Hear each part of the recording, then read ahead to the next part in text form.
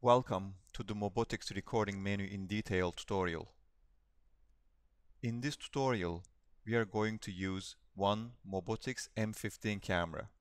However, the same procedure applies to all camera models. And we will use a power over Ethernet switch and a computer as well. In this tutorial, we will talk about some details regarding on the recording menu, which is located in the setup menu of the camera.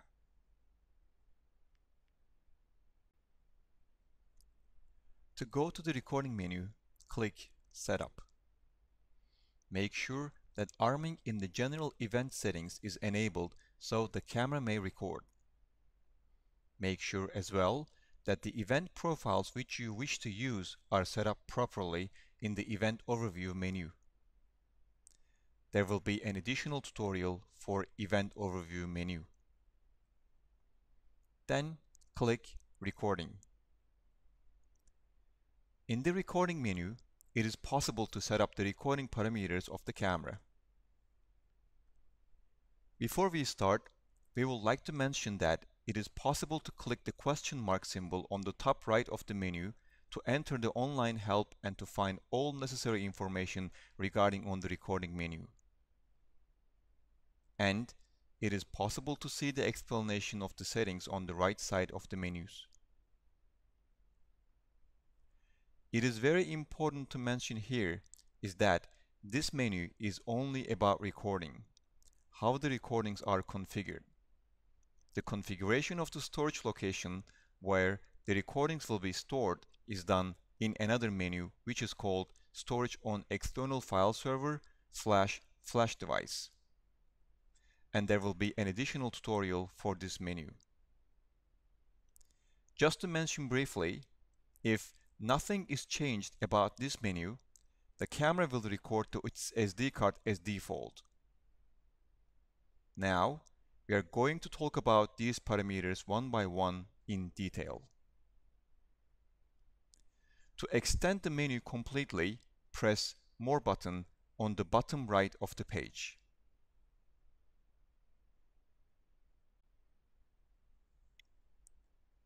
Arming. To enable recording, arming must be enabled. The difference between this arming and the arming in the general event setting is that the arming in the general event settings is the main switch for recording and actions. Without enabling that switch, recordings and actions will not work. However, the arming in the recording menu only enables and disables the recording. It is also possible to select a timetable profile for enabling of the arming. Timetables can be configured in the Timetables menu, which is located in the admin menu. Digital signing. This is used to digitally sign the recorded image files using X.509 certificate of the web server. X.509 certificates can be managed in the web server menu of the camera, which is located in the admin menu. Recording status symbol. Recording status symbol is the visual indicator which shows that the camera is recording at that moment. When the recording status symbol is on, it will be visible on the top right of the live image. The symbol will be steady yellow and turn to red and blink while the camera is recording when an event is triggered and recording starts. It will be steady red while in continuous recording mode, and it will turn to green when the recording is terminated via Terminate Recording setting, or when the actual camera time is out of the timetable time range which is selected in the timetable profile for arming. Terminate recording. It is used to terminate the recording permanently when the selected events occur. When this is enabled, a TR symbol will be visible in yellow on the bottom right hand of the image. When the recording is terminated, TR symbol and REC symbol will turn to gray. To resume the recordings, click here to resume recording must be clicked in the recording menu. It is very important to mention once again that this option must be considered very carefully because enabling the recording must be done manually after the termination. It is also possible to set a time delay before the recording has been terminated. So, the camera may continue to record for a certain amount of time before the recording has been terminated. Termination of the recording may be very important in such a case, for example, that a possible very important recording which has been caused by an event should not be missed or overwritten because of a possible small size of the storage media and continuous recording. Recording. In MOBOTIX cameras, there are three types of recording modes. Snapshot recording mode, in which the camera records single JPEG pictures. Event recording mode, in which the camera stores stream for every event that occurs. And continuous recording mode, in which the camera records the stream continuously. If it is required to add audio to the recording, Include Audio must be selected. It is important to check whether the microphone is enabled in the camera in this case. This can be done in the Speaker and Microphone menu, which is located in the Admin menu. Snapshot Recording. The events with which the camera will start recording can be selected in the relevant box. Snapshot interval is the time between the images in milliseconds. Pre-alarm and the post-alarm images are the number of the images to be recorded before and after the event.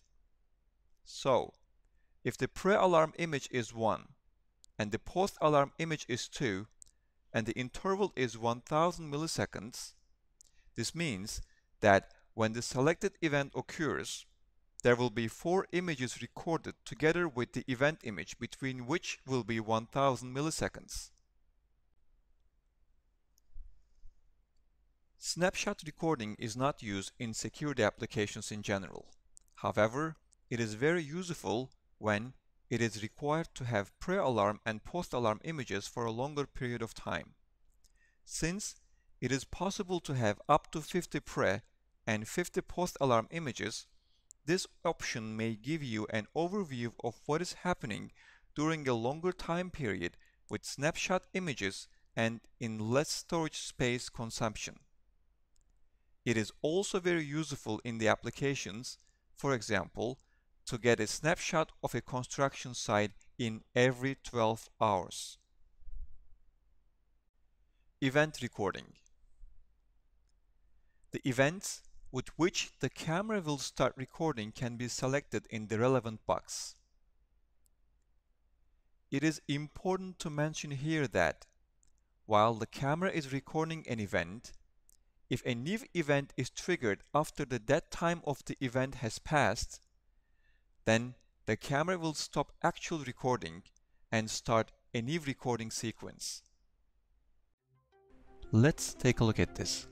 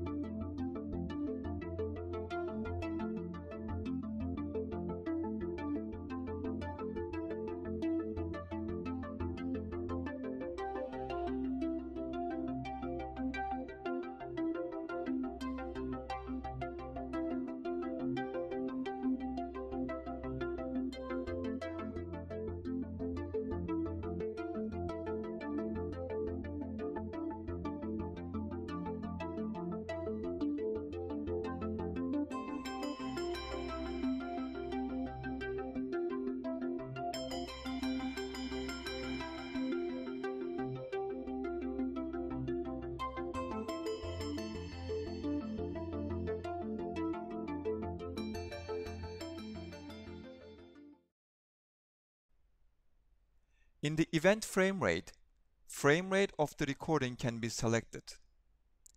It is very important to mention that the maximum frame rate of the camera is dependent mainly on the resolution of the live image and also other factors such as light conditions and so on. Recording time before event is the time before the event that the camera will start recording when the event has happened. And recording time is the time of the recording when the event has occurred. Retrigger recording. While the camera is recording an event, if it is required that the camera should continue the event recording on the top of the previous event, which is still being recorded, then Retrigger recording should be enabled and the events for this purpose should be selected. This means that while the camera is already recording an event for a certain amount of time, if an event which is selected in the Retrigger recording menu occurs, then the camera will extend previous recording while it does not start a new sequence. Let's take a look at this.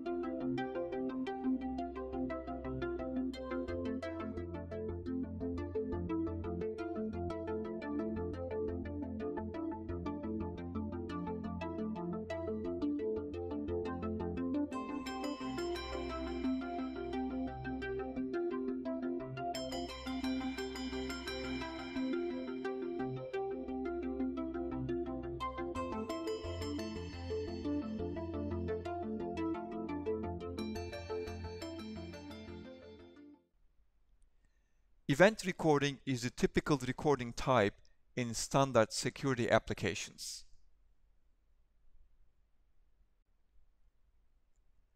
Continuous recording. The camera will record continuously in this recording mode. In the continuous recording frame rate, the frame rate of the recording can be set. It is also possible to record a low frame rate continuously and increase the frame rate when an event occurs. In this case, the events and the frame rate and recording time can be selected in the relevant areas. Continuous recording may be used in the applications in which the event-based recording may not be enough to record all necessary footage. For example, in shopping centers and markets, it will be necessary to record continuously during the business hours in order not to miss any movement of the people. Stop recording. This is used to stop the recording when the selected events occur. If you are recording with the event recording mode, and when the selected event in the stop recording box has occurred, the recording will stop after the time which has been set in the recording time after stop event. Unlike the Terminate Recording option, the camera will be ready to record once again when the recording dead time has passed after the event to stop recording has occurred, and the remaining time will be visible in the live image. If an event has been selected in stop recording, recording will directly enter the recording time after a stop event. The settings for retriggering the recording are ignored completely. If an event has been selected in start recording, but not in retrigger event or stop event, this event will always start a new recording. The current recording is stopped and the camera records a new event. This will allow recognizing multiple events in combination with long recording times. Let's take a look at this.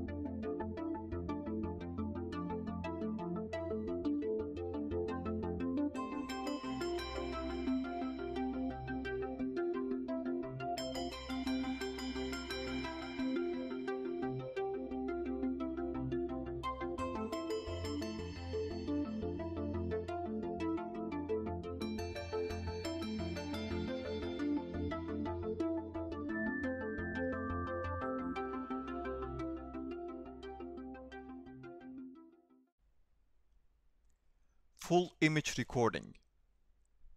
If it is required to record with a resolution other than the live image, then full image recording must be enabled. In other words, if full image recording is not enabled, the camera will record what is in the live image. In the full image recording section, camera selection, image size, JPEG quality, and text display can be set up independently from the live image of the camera. Please be aware that enabling full image recording will make the camera to generate a second stream, which is independent from the live video stream. This will be an additional influencer for the overall frame rate performance of the camera. This is the end of this tutorial. If you have any questions, do not hesitate to let us know.